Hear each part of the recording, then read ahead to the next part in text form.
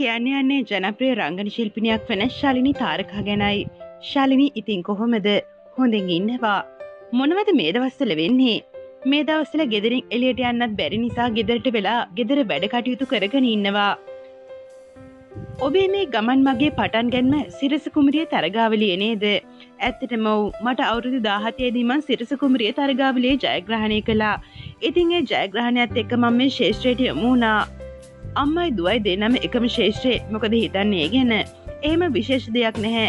අම්මා ගොඩාක්ම වෙළඳ දැන්වීම් වලට පෙනී ඉන්නේ. ඉතින් අපි අපේ පෞද්ගලික සම්බන්ධකම් රංගනයට අදාළ කරගන්නෙත් නැහැ. අම්මාගේ වැඩ කටයුතු අම්මා කරගෙන යනවා. ඒ වගේම මාත් මගේ වැඩ කටයුතු කරගෙන යනවා. ශාලිනී වැඩිපුරම කැමති මොන වගේ චරිත රඟපාන්නද? ඇත්තටම මං කැමති විවිධ චරිත රඟපාන්න. එහෙම වර්ගීකරණය කරන්න අමාරුයි. ඒත් මං එකම විදිහේ චරිත රඟපාන්න කැමති නැහැ. මගේ ජීවිතේ මම මටම සීමාවන් යොදාගෙන තියෙනවා. ඉතින් ඒ සීමාවන් තුල ඉඳන් අභියෝගාත්මක චරිත බාර ගන්න මං ගොඩාක් කැමතියි. ඔබ මේ ශේෂ්ත්‍රයට ඇවිත් වසර ගණනාවක්. මොකද මේ ශේෂ්ත්‍රය ගැන හිතෙන්නේ? ඇත්තටම මේ ශේෂ්ත්‍රය ගොඩාක් හොඳයි. අපි මේ ශේෂ්ත්‍රයට ඇවිත් අවශ්‍ය වැඩේ විතරක් කරලා යනවා නම් ඕනම කෙනෙක්ට මේකේ පැවතෙන්න ලේසි. ගොඩක් අය මේ ශේෂ්ත්‍රයට ඇවිත් කැටි කාලීන ජනප්‍රියත්වයේ පස්සේ මුදල් පස්සේ යනවා.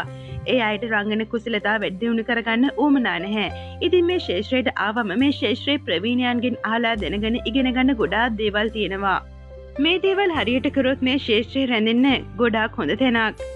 වර්තමානයේ බොහෝ නිරූපණ ශිල්පිනියන් රංගන ශේෂ්ත්‍රයට එකතු වෙනවා. ඒ ගැන ඔබේ අදහස මොකද්ද? චිත්‍රපටවල බොහෝ චරිත දෝරගනිද්දී හැකියාවටත් වඩා බලන්නේ එයාගේ උස පෞරුෂත්වයේ ලස්සන. ඉතින් ඒ නිසාම වර්තමානයේ ගොඩක් නිරූපණ ශිල්පිනියන්ට රංගන ශේෂ්ත්‍රයට එකතු වෙන්න අවස්ථාව ලැබෙනවා. මේ මොන දේ තිබිලා මේ ශේෂ්ත්‍රයට ආවත් මෙහි දිගටම පැවතෙන්න නම් එයාට අනිවාර්යයෙන්ම රංගන කුසලතාවයේ වාසනා ගුණය තියෙන්න ඕනේ. නැත්තම් මේ අයට ආව වගේම යන්න වෙනවා. මේකට හොඳම උදාහරණය හේමාල් රණසිංහ. හේමාල් මේ ශේෂ්ත්‍රයට ආවේ නිරූපණ ශිල්පියෙක් විදියට. ඒ දැන් ඔහු සිනමාවට නැතුවම බැරි චරිතයක්. කොහොමද හීන කෙනෙන කුමාරිය ටෙලිනාට්‍යයත් එක්ක ගෙවන ජීවිතේ? ඇත්තටම එයාලත් එක්ක ගෙවන ජීවිතේ හරිම සුන්දරයි. මේ නාට්‍යය මට ළමයි 7 දෙනෙක් එක රංගන කටයුතු කරන්න තියෙන්නේ. ඒ අය හරිම දඟයි. පොඩි අයගේ වැඩේ රණ්ඩු වෙන එක. ඉතින් මං තමයි ඒ අයගේ නඩුව අහන්නේ. මාසෙන් වැඩිම කාලයක් මට රුගත කිරීම තියෙන්නේ මේ නාට්‍යයේ. ඇත්තටම යාලා එක්ක ඉද්දී මාත් ළමෙක් වෙනවා. පොඩි අයට රූගත දෙබස් මතක හිටිනවා අඩුයි. ඉතින් රූගත කිරීම වලට කලින් මං එයා එක්ක දෙබස් පුහුණු වීම කරනවා. අනික් වෙලාවට අපි සෙල්ලම් කරනවා. 2020 ශාලිනීව දැක ගන්න පුළුවන් අලුත් නිර්මාණ මොනවාද? හීනගෙනෙන කුමාරියේ ටෙලිනාට්‍යයට අමතරව මේ වෙනකොටත් ගිරිදේවි ටෙලිනාට්‍යයේ විකාශී කටයුතු පටන් ගත්තා. ඊට අමතරව මම රංගනයෙන් දායක වුණු තව ටෙලිනාට්‍ය කිහිපයක් එන්න තියෙනවා. මේ කොරෝනා ප්‍රශ්නය නිසා රුගත කිරීම කරමින් තිබුණු චිත්‍රපටයක් අතරමඟ නැවතුණා. ඉතින් ඒකේ වැඩත් මේ කරදරේ ඉවරුණාම පටන් ගන්න බලාපොරොත්තු වෙනවා. ඒවා තමයි 2020 මගේ අලුත් නිර්මාණ. රංගන ශිල්පිනියක් විදියට ඔබේ එකම අරමුණ, මගේ එකම ටාගට් එක හොඳම නිලිය කියන කැටගරි එකට එකතු වෙන්න. ඒ සම්මානයකින්ම නොවෙන්න පුළුවන්. මං හැම අවුරුද්දේම සම්මාන උළෙලවල හොඳම නිලියට නිර්දේශ වෙනවා. කොහොම නමුත් මට ඕනේ හොඳම නිලිය කියන ඒ නම මගේ නමට එකතු කරගන්නයි.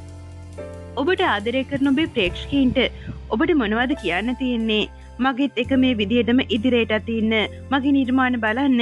ඔයාලගේ අදහස් යෝජනා මට කියන්න. ඇත්තටම ඔයාලගේ විචාරය මට ගොඩක් වටිනවා. මොකද මේ දේවල් වලින් අපි උපමට්ටම් වෙනවා. ඉතින් මට ඔයාලගෙන් ඉල්ලන්න තියෙන්නේ මාත් එක්කම ඉන්න. ඒ වගේම මගේ ගමන් මගේ නිර්මාණ රස විඳින්න කියලායි.